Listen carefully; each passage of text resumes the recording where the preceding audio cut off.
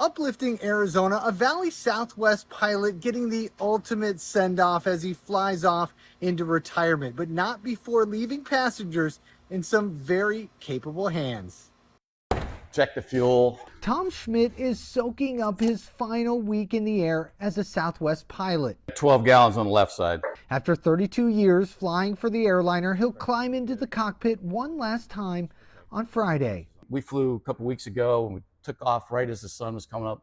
Beautiful sunrise, and the view from our office window is better than you're going to get at any office job. While he's sad to taxi away from the career he loves, he'll be sharing that final ride in the sky with a very special co-pilot. If you ask him what he's going to do when he retires, he has no clue, but I bet you anything he's going to call his favorite son 3 times a day, which also happens to be me. I'm his favorite son.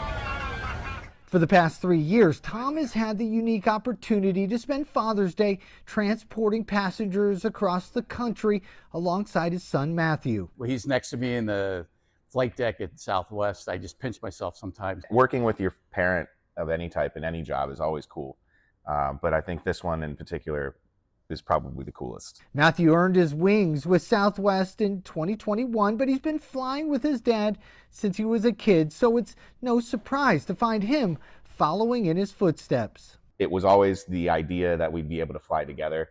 It's nice to get paid to fly together now, but we have a really good time. For another week. Yeah, it's true. Now 65, Tom will be grounded by the mandatory retirement age. I started flying for Southwest about 32 years ago. At that time, my first officer was in papers.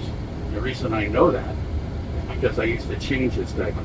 However, the laughter and memories they've shared the past few years has definitely taken family bonding to new heights. You've obviously been a huge inspiration for me. With family on board, Friday will close the chapter on this father-son duo at Southwest.